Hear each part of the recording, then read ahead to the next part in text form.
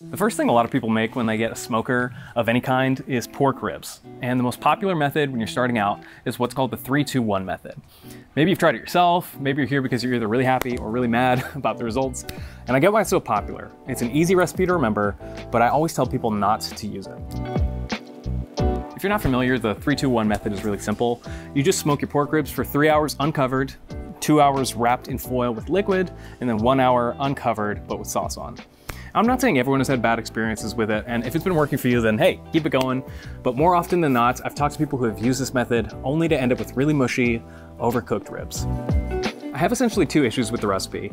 Number one is technical, and the other is more philosophical, I guess. The technical problem is you're simply cooking the meat for too long, especially if you're using baby back ribs, which are smaller and leaner. If anything, this method should be used on spare ribs, which is a larger cut of meat. And since this method often uses apple juice or some other liquid to wrap, 2 hours in the foil will just be bathing those muscle fibers in steam. Hi dog. Overcook them and cause them to seize up.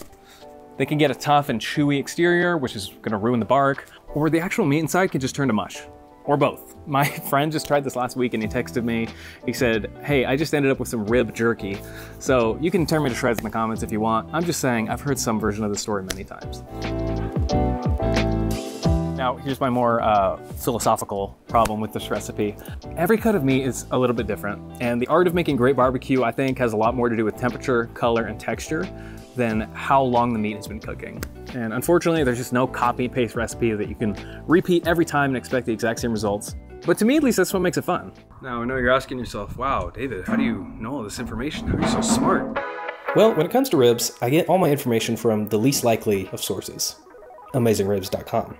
This website is just a bastion of barbecue knowledge. If you really, really want to dive into the science of barbecue and backyard cooking, AmazingRibs.com is the place to be. I'm not sponsored or anything, I just like to hang out on their website all the time because they have amazing articles, resources, Q&As, and if you have really specific questions on what's going on with your brisket or ribs or whatever, they also sell barbecue rubs and cookbooks, a ton of great stuff, so highly recommended. All right, I'm gonna ruffle some feathers.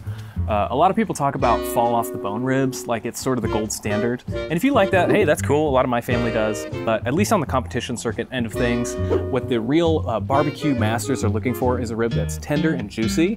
But when you take a bite, you can still see where the teeth marks were left, where that bite was taken.